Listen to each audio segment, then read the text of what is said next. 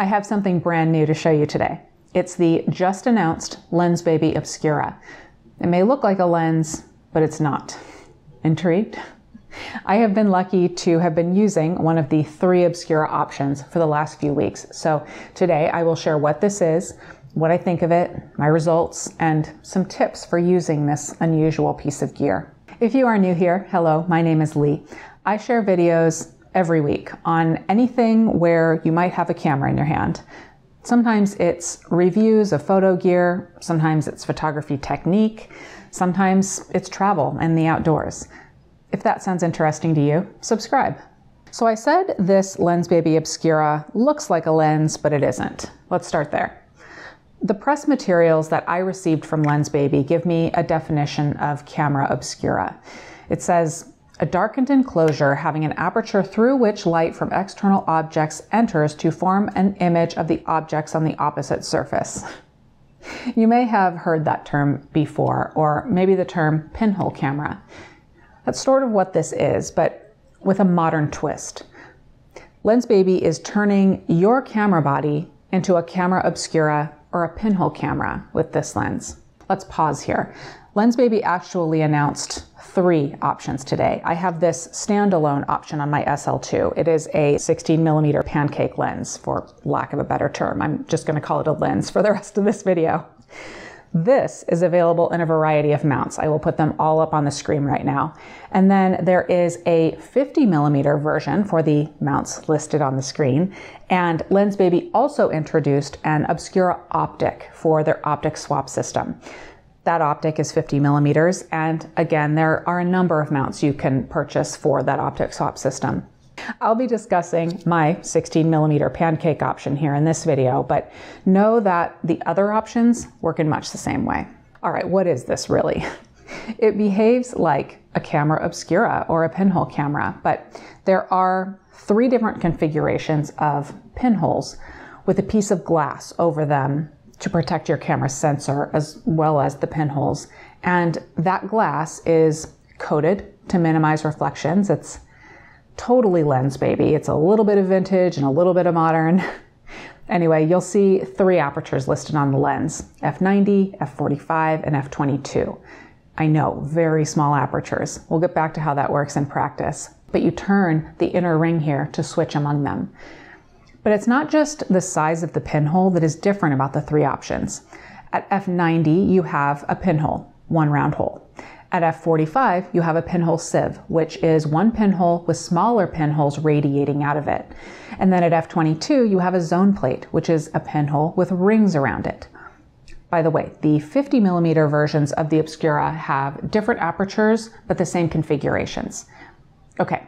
Let's look at some examples to see how those configurations actually affect your image. This is the f90 pinhole position. Remember, that's just 1 very small pinhole. You can see overall that the image is glowy and the focus is even across the frame. We'll come back to focus in a moment. And this was captured with the f45 pinhole sieve. Remember, it is 1 pinhole with smaller and smaller pinholes radiating out from it. You see a sharper underlying image surrounded by glow, and zooming into the highlights is where you can really see the effect of the configuration of pinholes. Last, this was captured with the f22 zone plate. Again, a sharper underlying image surrounded by glow.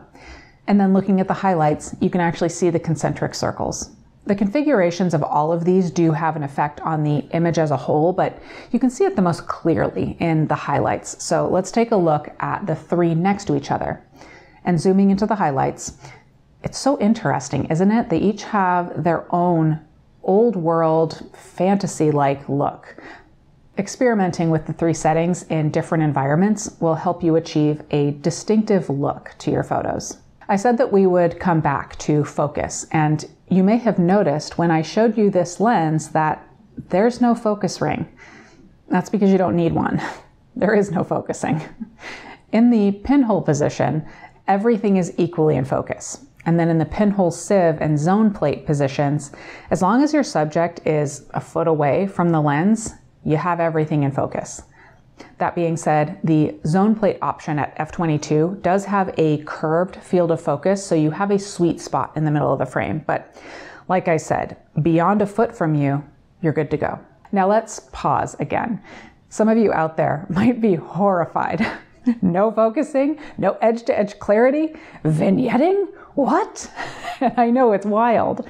You aren't going to see that crisp look that you might be used to with traditional lenses, but each of the configurations provide a unique look. The point isn't for your photos to look like everyone else's. The point is for you to experiment and create your art. I do have some tips for you to get started on the right foot with this guy.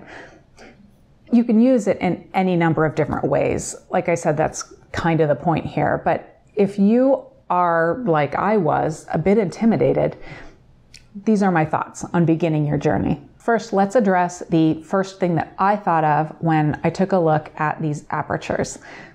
That's not a lot of room for light to get to the sensor. So yes, you do need to use a slower shutter speed and or a higher ISO sensitivity or a tripod. Or if you have it, you can lean on in-body image stabilization. The thing is, this version of the lens is 16 millimeters, so you really don't need a very fast shutter speed. The rule of thumb is, as long as your subject is still, you can shoot handheld at the inverse of your focal length. In this case, that would be 1/16 of a second. And the in-body image stabilization of many cameras, like the Leica SL2 I was using, allow you to slow that shutter speed down even more. And there's always a tripod, which I did make use of in some photos. Remember, of course, that even if you are using a tripod so your camera isn't moving at all, you might experience motion blur if your subject is moving. But that's where you would crank up that ISO sensitivity and embrace the grain. Or you can embrace that motion blur. Maybe use a slower shutter speed intentionally on a moving subject, or move your camera while the shutter's open. You could end up with interesting effects, maybe even abstractions. On a related note, one thing to keep in mind is that because your aperture is so small, there is a possibility that your camera's meter won't be accurate. So take test shots and review them. Use your eyeballs. There may be a little bit of a learning curve there. On my first outing with this lens, I ended up sometimes taking a few shots at different shutter speeds and ISO sensitivities. Then when I got back to my computer at my desk, I was able to see what worked and what didn't for the effect that I was after. And what's more, rather than be overly concerned with achieving the proper exposure, I encourage you to take photos that you like the look of. Especially when you're using a lens like this, where you aren't striving for a technically perfect image, let your preferences be your guide. It's a world of discovery out there when you've got this on your camera. One more tip, keep your sensor as clean as possible. I mean, at these apertures, your depth of field is so deep that you are bound to see something on your image. It's the name of the game. Cleaning your sensor is helpful. Quick public service announcement though, make sure that you know how to properly and safely clean your sensor. If you do not know how, you may consider taking it to a local shop for cleaning. When doing a wet clean, you are actually touching the sensor with a cleaning swab, so you can damage the sensor pretty easily if you aren't careful. But like I said, even if you do get your sensor professionally cleaned, you will quite possibly still see some dust in your photo. You can embrace it, or if you don't like it, you can often fix it in post-processing. If you've been watching my channel for any length of time, you know that I love Lensbaby. I purchased the first Lensbaby, wow, well over a decade ago. And I've been delighted to have worked with them a few times in the past few years on their newer offerings. I have loved every single thing that I've used. It's no surprise that I dig the Obscura. This lens is challenging and refreshing and interesting, and it's fun. It tells me to throw away what I'm used to doing and what I'm used to seeing in photography and be different. Obviously, it's not for everyone. If you get it, you get it. If you don't, that's fine.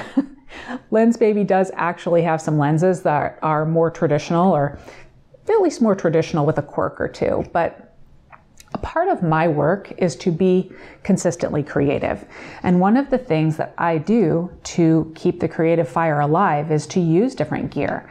Be that simply a different brand than I'm used to, or to use a prime lens instead of a zoom lens, or to experiment with offbeat gear and techniques. Lensbaby's lenses consistently help me do that because they throw me a curveball, so to speak. When I first pulled this lens out of the box, I was super intimidated, but the more I used it, the more excited I got about it. It's just another way for me to play with light. I have a few ideas for this lens that I have not tried yet. I want to explore abstraction with it some more. And actually, I'm kind of interested in the 50mm optic for the optic swap system. I have the Composer Pro 2 for my Nikon Z-mount camera, along with a couple of optics in the system. My thought is that the 50mm Obscura optic, when used in APS-C mode, gets you to an effective field of view of 75mm. And that can be super interesting for some quasi-portraits. Anyway, Lensbaby has obviously caught my attention and my imagination with the Obscura, but what about you? What do you think? Are you on the Lensbaby bandwagon already? Is this newest baby going to end up on your camera? And what are your ideas for it? And is there anything that you think that I should try with it? Let me know in the comments. And on your way down there, please give this video a like and subscribe if you haven't already. I will also add a link in the description of this video to this as soon as it's available, and that way you'll be able to check the pricing and the availability in your area. Thank you to Lensbaby for sending this lens and for continuing to fuel my creativity. And thank you for watching.